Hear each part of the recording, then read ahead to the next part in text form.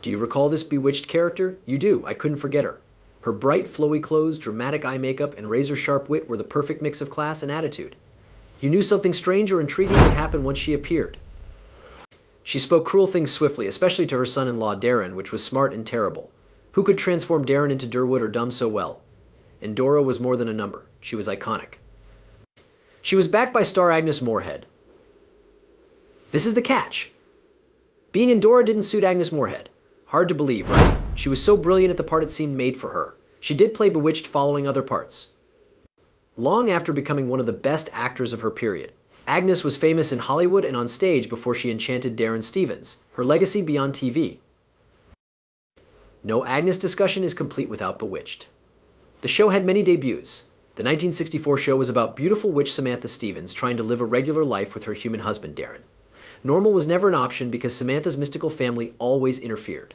Samantha's mother and Dora caused most of the turmoil. Not just Darren bothered her. She laughed while doing everything she could to make his life miserable. Agnes contributed something unique. Her influence made Dora likable and unpleasant. She planned to break up Samantha and Darren one minute and be happy of Tabitha and Adam the next. She was cruel, witty, and hard to reach. It's the perfect witchy mother-in-law. We must go back in time to learn how Agnes became Dora. She was powerful before she transformed people into toads on prime time. Let's discuss her film debut. In Citizen Kane. Citizen Kane is considered the best film ever. An original and significant film. Agnes also played Mary Kane, Charles Foster Kane's mother. How brilliantly she portrayed her first movie role proved she wasn't simply another Hollywood wannabe.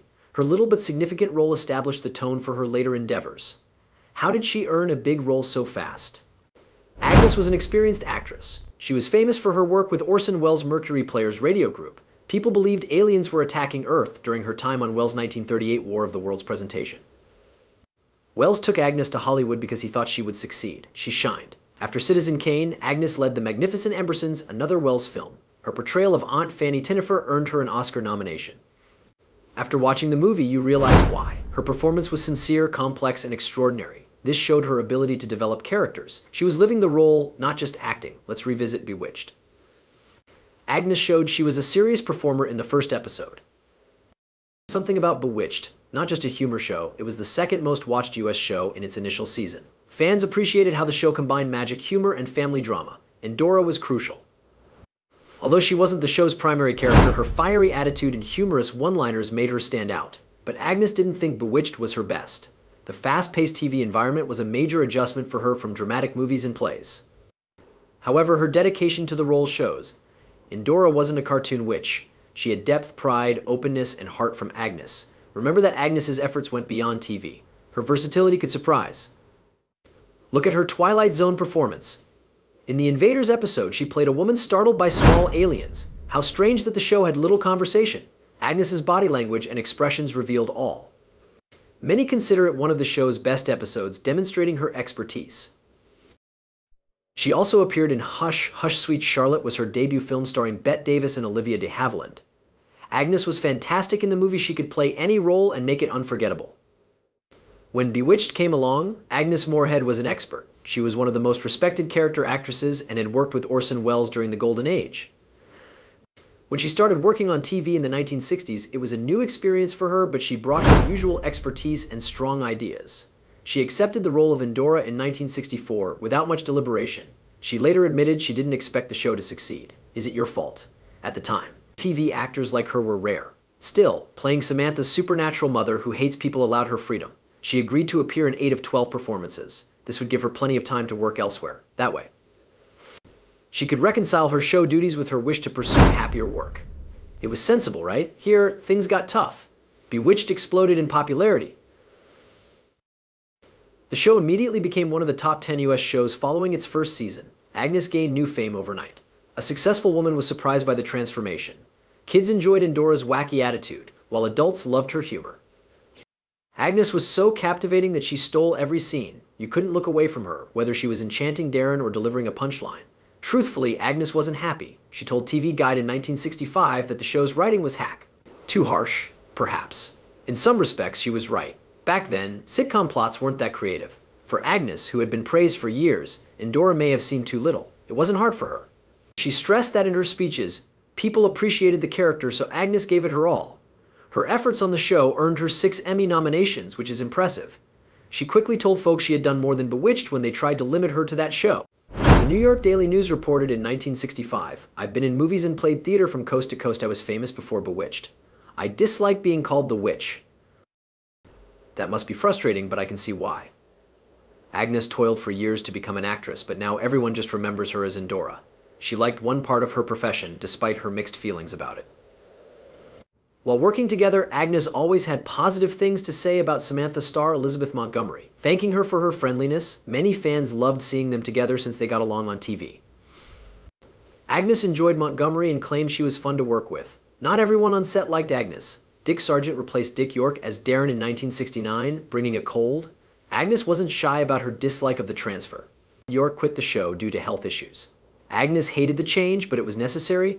York had amazing comedic timing, she thought. She was believed to have handled Sargent coldly when he took over. Sargent subsequently reported she made him cry several times. Not about them.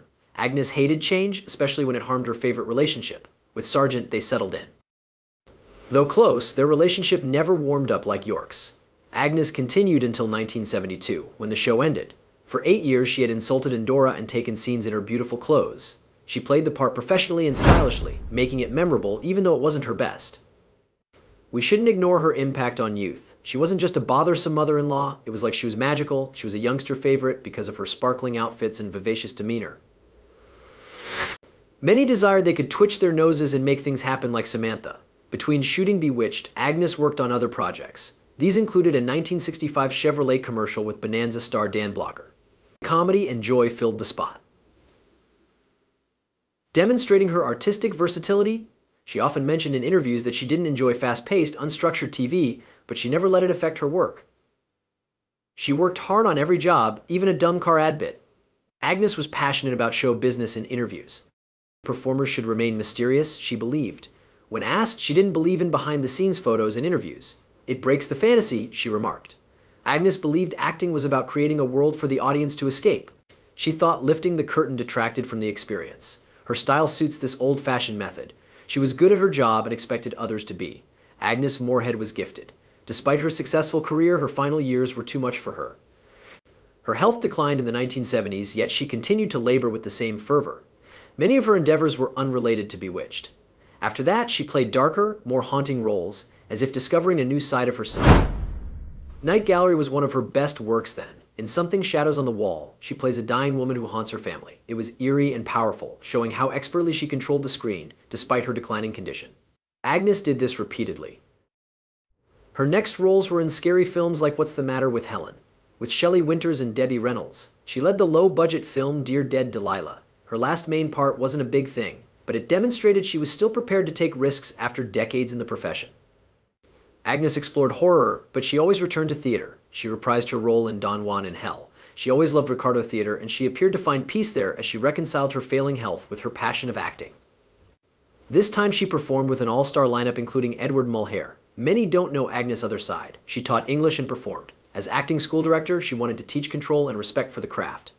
She valued hard work, preparation, and dedication. Skill wasn't enough. Your job has to be fun. That was Agnes throughout. She enjoyed performing so much she gave speeches. She played the Goose in Charlotte's Web's 1973 animated adaptation. Her later work was more entertaining because of this warm and hilarious component. Her Broadway role as Annalicia in Gigi was similarly difficult. Because of her declining health, she left the show early, with Arlene Francis replacing her.